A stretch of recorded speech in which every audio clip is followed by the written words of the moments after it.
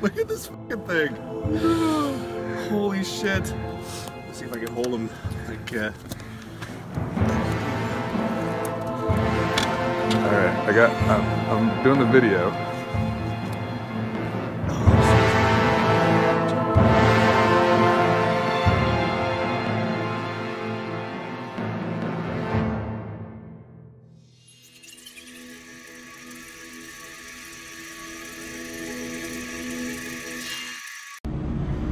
Hey guys, thanks for tuning in today. Today we're going to talk about catching a tiger muskie on a fly rod.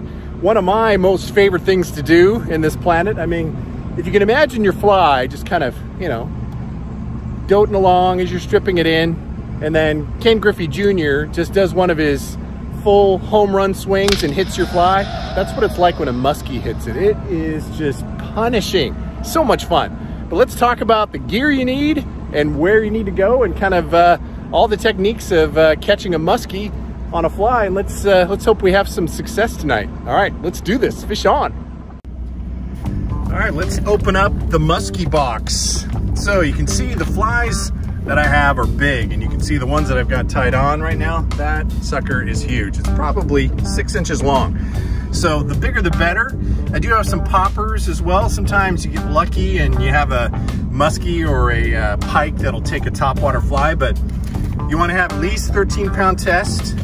You absolutely want bite leader or any type of tieable stainless steel. They also make stainless steel leaders that are pre-tied with a swivel and a snap swivel. You can see I've got some swivels and snap swivels here, but just kind of a variety of different really big patterns. The muskie and the pike like these larger flies. So you've seen the gear. Now what about the rod? So I have a pretty heavy 6 weight. Typically though, for muskies you want to have a 7 or 8 weight. I do like fishing a little bit lighter rods. I don't know what it is, but I can get this fly hucked out there pretty good, and that's really why you need the heavier weight rod, because you're typically throwing out some pretty big flies. But I'm going to be using a St. Croix 6 weight. I've got a full sink line on my reel. That's important. You can see here I've got the fly, and then I've got about 8 inches of bite leader. That's stainless steel bite leader, and I've got a 9-foot tapered 13-pound test tapered leader, so it'll throw that fly over nicely and hopefully present it right in front of a muskie. All right, so let's go see if we can catch one. So again, I'd probably have a 7 or an 8 weight. I don't know, I just like fishing a little bit lighter rods. It takes a little bit more effort to huck out this great big fly, but it still get it done. But now you want to look for structure. So you can see the bank behind me. It has a sharp drop off. There's lots of trees and sticks and stuff like that. So we're going to be fishing along the bank, and I'm going to be targeting that structure. The muskie and also pike like to kind of hang around in those kind of places. So that's where we're going to be targeting, all that stuff you see in the edge there. So you're going to probably lose some flies along the way doing this, but man, when you can get one of these things to start following and then take the fly, it is just really quite unbelievable. But let's go see if we can catch one. All right, we are in position. So they call muskies, you know, the fish of 1,000 casts, because they can be pretty persnickety when it comes to biting a fly. I've had a lot of muskie follow it and just not follow through with it. Oh, you can see some stuff down below there. So yeah, you want to fish the structure, but you also don't want to get stuck on the structure. So that's important. All right, so you let your fly sink a little bit. So I'm going to get it down there. And now the strip pattern are long strips. So you kind of go a long 6 to 8 inch strip, you stop, 6 to 8 inch strip, and then you stop, 6 to 8 inch strip, stop. So you kind of want to tease the muskie into biting your fly. All right, so let's do that again. Huck this thing out there. All right, so we're gonna let it sink.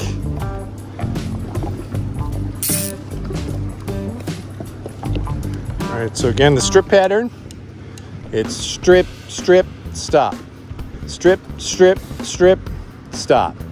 Strip, strip, stop. Strip, strip. A lot of times the muskie will take it right now and you'll go to strip and they'll be on it and then they'll run like a bat out of hell. Strip, strip, stop. So you want to try to tease the muskie into eating your fly.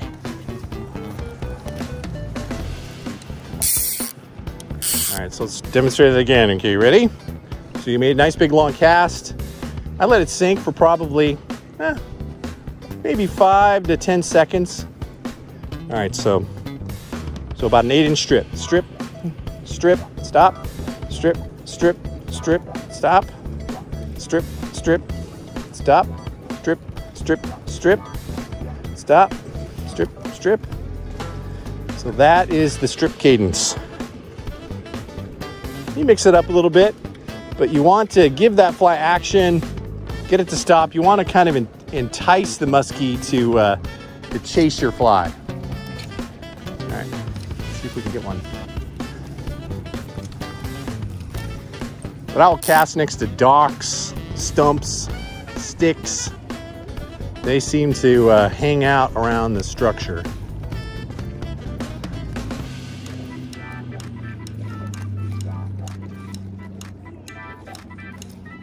Come on, muskie.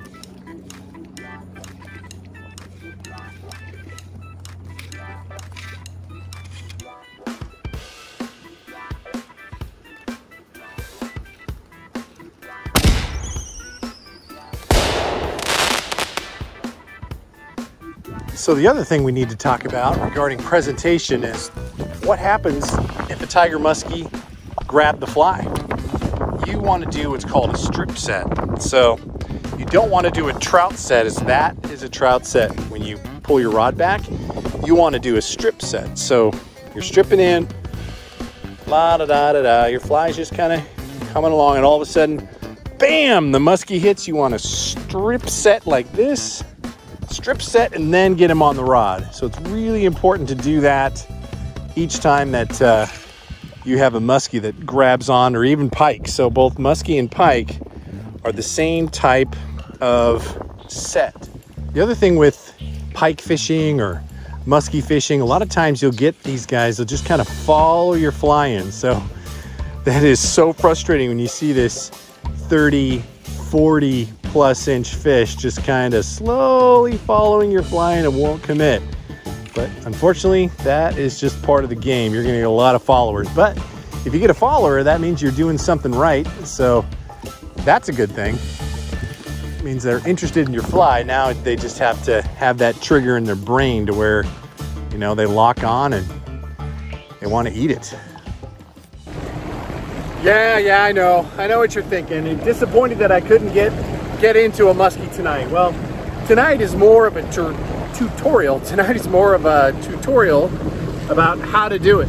So let's go back just a little over a year ago. What was that like? What do you got on the rod? I got that big, giant black fly. Look at this thing. Look at that guy.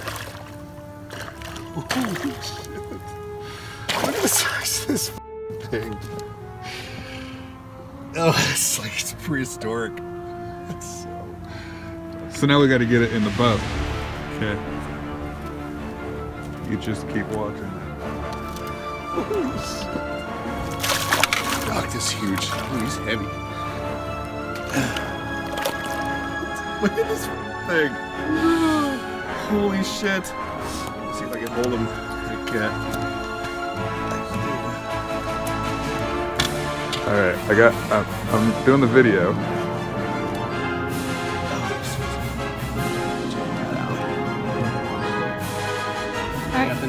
I'm videoing now.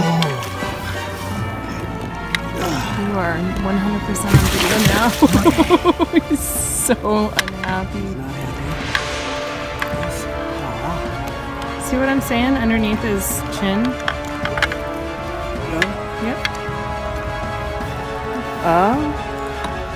Hi, gorgeous. Look at that.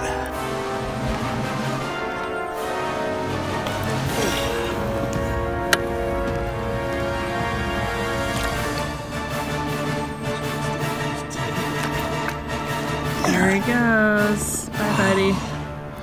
Wow. Oh, that was a nice one. You see, that's what it's like. And that wasn't that long ago. And don't you worry, we're going to get one live on video here the next time out. So thanks for joining me tonight, and I hope this helps you with regards to fly fishing for pike and tiger muskie. And I wish you luck out there. But anyway, next time out, we're going to catch one. Thanks for joining me tonight. Fish on, guys.